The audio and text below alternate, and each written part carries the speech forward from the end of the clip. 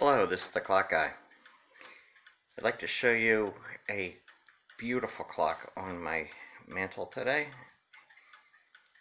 It's made by the William Gilbert Clock Company in the late 1800s. This was a very common sight on Victorian mantles back around the turn of the century. These were extremely popular clocks. These clocks are known as the black mantle clock. And prior to this style, similar clocks were made of marble and cast iron, so you can imagine the weight of the top, say, being marble and the bottom marble, or all cast iron. All of these parts would have been cast iron and then screwed together. You can see one of my videos of a cast iron black mantle clock if you want to see how they look inside. But they are very heavy clocks. This clock shows a couple new innovations. One was called back then Japanning, which in America is toll painting. You see that on like lampshades and things of Pennsylvania Dutch. Toll painting is synonymous with Japanning in Europe, and that is very fine coats of lacquer, repeatedly sprayed and heat dried. Makes a nice thick shiny coat, then it's polished afterwards.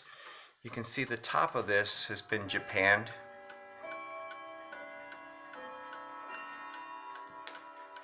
And the front, which makes it very light because it is wood with paint over it. But then another interesting innovation was happening at the time, which was called an adamantine. Means indestructible. What it is a thick coat of paint over top of the wood, almost like a veneer. And it was very popular that it was painted like this to look like marble. As you can see, this really does look like marble, doesn't it? This is a beautiful example of this, both styles.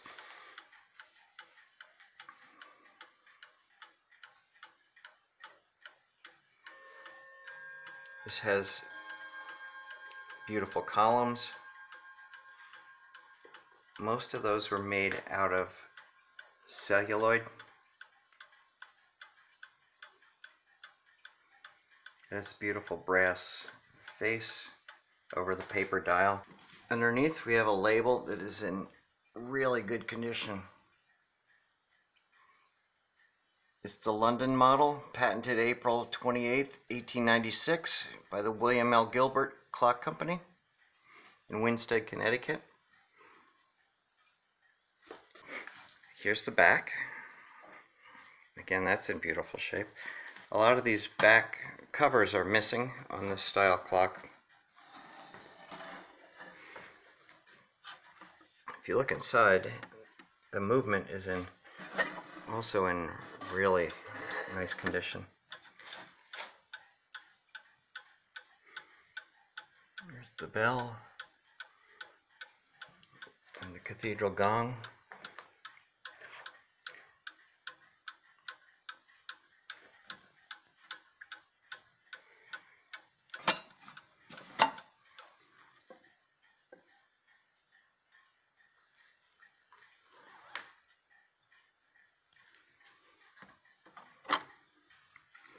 The bezel is very sturdy and strong. A lot of these get weak due to the weight that it has to support with the glass and the brass. Yeah, the glass is in great shape.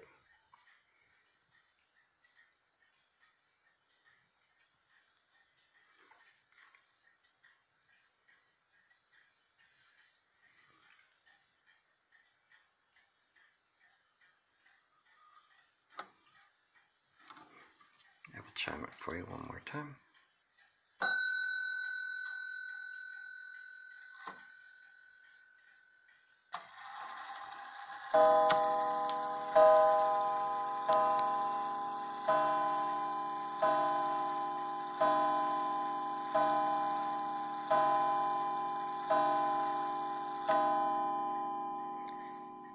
This is the clock guy saying thanks for watching.